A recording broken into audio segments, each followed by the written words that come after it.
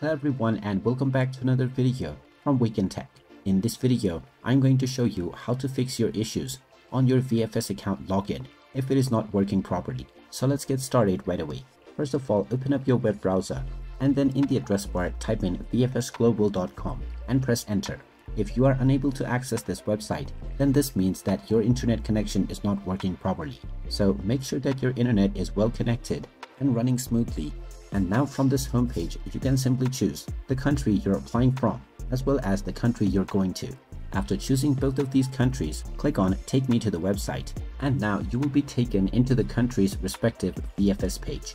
Now you will need to carefully understand the procedures before you can sign in and access your account. From the VFS website, if you directly click on the sign in button, you will be taken through various steps. The first step would be to book an appointment and apply for a visa, which is why in this page, you will see the Let's Get Started option before you see the sign in button. So if you're trying to sign in without applying for a visa first, then you will not find any login page, which will confuse you. When you click on the sign in button, you will simply see some instructions, which will tell you to follow your inbox within your email. So if this is the login issue that you are facing, then you will first need to click on Let's Get Started in order to fulfill an application form. From here, you can start filling your information and provide all of the necessary details. Once your application filling is completed, during this process, you will be asked to enter your email address. And within the sign-in page, you will notice that in order to sign into your account, you will need to follow the registration email and the link will be sent to your inbox.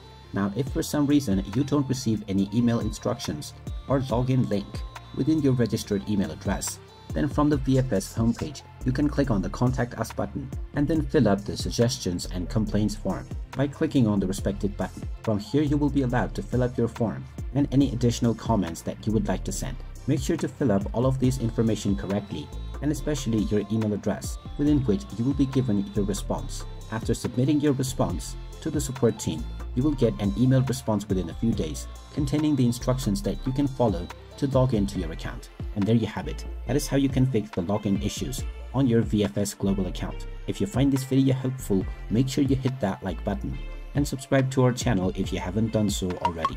Also ring that notification bell to never miss another update from us. Thank you for watching and I will see you again in the next video.